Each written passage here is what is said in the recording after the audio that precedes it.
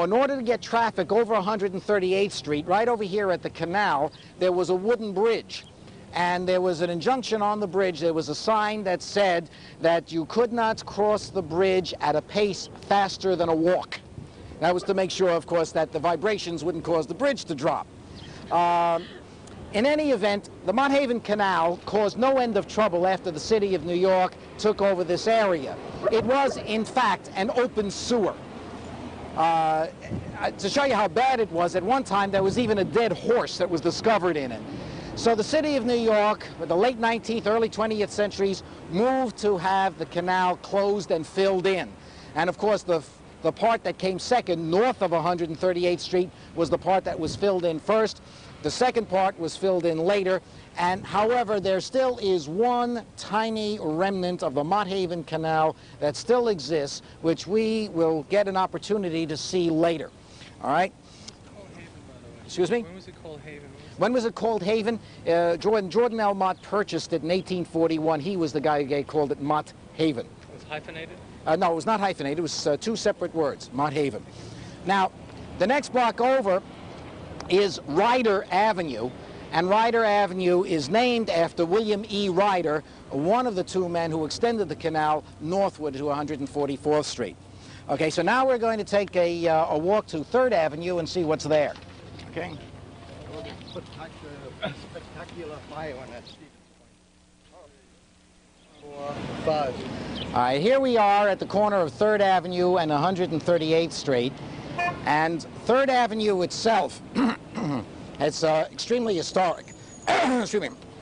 3rd Avenue was built in 1797.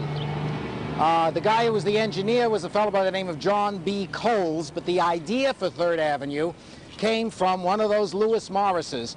In this case, it was Lewis Morris, the signer of the Declaration of Independence. After the American Revolution, there was devastation all over the place. Let's face it, this was a war zone. And he decided one way he could recoup his lagging fortunes was to divert traffic that went from New England to New York across the northern Bronx and over the King's Bridge in a more direct route further south. So he petitioned the state legislature to be able to build a bridge, which is where the 3rd Avenue Bridge is today, and to build an approach road to it. And the approach road to that bridge is 3rd Avenue. Now, this eventually hooked up with the original Boston Post Road, and so 3rd Avenue at this point was originally called Boston Road, and of course at 163rd Street it veered off to where Boston Road is today. It was only later that 3rd Avenue got its current name, 3rd Avenue. To the north of 138th Street you see a fluted column with an American eagle on it. It's one of the numerous World War I monuments that you find in almost every Bronx neighborhood. This is the World War monument that the people of Mott Haven erected. It has the names of the people from this neighborhood who died in World War I, and the whole thing is enclosed in an ornamental iron fence. And if you notice very carefully, some of the supporting members of that fence have little axe handles on it, and that represents the fasces, which is an ancient Roman symbol of authority. Interestingly enough, of course, these monuments were erected in the late 1920s, early 1930s as a rule, and it wasn't until World War II that one of the enemies of the United States was Fascist Italy, which also used the fasces as its symbol and also was the origin of the name fascist. But nevertheless, there it is as a symbol of authority and power on the wrought iron fence. Across the way, you see a public housing development. Those are the John Purroy Mitchell houses.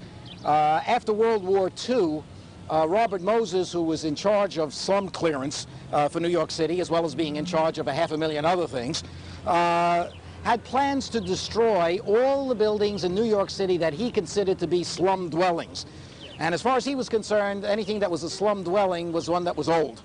So he, and Mott Haven being the oldest urbanized area of the Bronx, was just filled with old buildings, and he completely threw down a whole load of them and built a number of these low-income public housing projects on the site. Admittedly, the space was opened up, there was more trees and more grass, but the scale of the buildings were completely out of character with the neighborhood. Nevertheless, it was named after John Poroy Mitchell, who was a mayor of the city of New York, and he had the distinction of resigning his office at the time that the United States got into World War I, joining the armed forces and unfortunately getting killed over there. Nevertheless, the development is named after him. Now, if you move just a few steps south. 3rd Avenue. 4, 5. All right, now, ladies and gentlemen, here on 137th Street and 3rd Avenue, if you look right across to the traffic aisle on the way, you find another column that's just standing there, a pink granite column that comes to a capital on the top with a round ball on it. It doesn't seem to mean anything. Oddly enough, this is one of the rarest kind of monuments you find in the Bronx. This is a monument to the Spanish-American War. All right? So here at the intersection, if you will, at 138th Street and 3rd Avenue, 1 block north and 1 block south, you have facing each other a World War I monument and a Spanish-American War monument. The building that is directly across 137th Street from that monument, the one where the Chase Manhattan Bank has its headquarters, is the original building of the North Side Board of Trade. The cornerstone was laid by Mayor William Gaynor himself. The North Side Board of Trade was the very first businessman's group in the Bronx, and it started in the 1890s before the borough of the Bronx itself was created, hence the name North Side. The Bronx was called the North Side in common parlance before the borough itself was created. You still have, for instance, the North Side Savings Bank in the Bronx, which still preserves the old name. So it was the North Side Board of Trade. After it became the Borough of the Bronx, it changed its name to the Bronx Board of Trade. And this was its headquarters on 137th Street. And it shows you that at the time when the building was built, at that time in the early 20th century, how very strong a business area Mott Haven was, that the premier business organization had to have its headquarters here. Eventually, the Bronx Board of Trade moved to 149th Street. Later on in the 1960s, it merged with the Bronx Chamber of Commerce, and today the Bronx Chamber of Commerce and Bronx Board of Trade, which was at one time its official title, now has its headquarters on Fordham Road, which today is the largest commercial street in the Bronx. But this is where the start was, and this was the headquarters of the North Side Board of Trade, starting right here.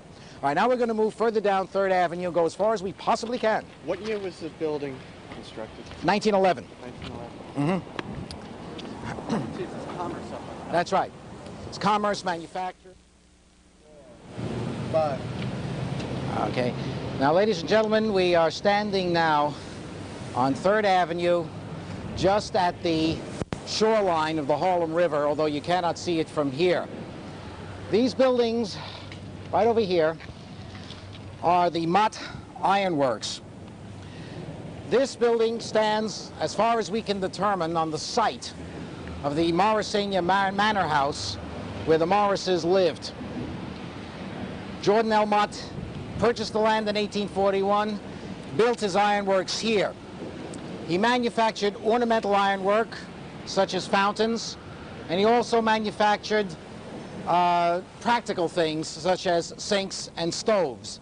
As a matter of fact, Jordan L. Mott was also an inventor, and in the 19th century, he was considered to be a major inventor. He invented the coal-burning stove.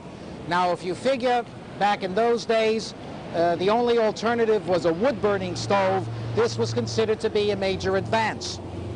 And at one time, in the middle of the 19th century, there was an artist that painted a mythical group portrait of all the major American inventors, and right smack in the middle of the painting is Jordan L. Mott. That painting now hangs in the White House, and there's a copy of it as a mural on the back of the Great Hall of Cooper Union. At one time, President James Buchanan is supposed to have considered Jordan L. Mott for the post as the head of the United States Patent Office, and supposedly he had turned it down. The ironworks expanded steadily on this site until 1906. In 1906,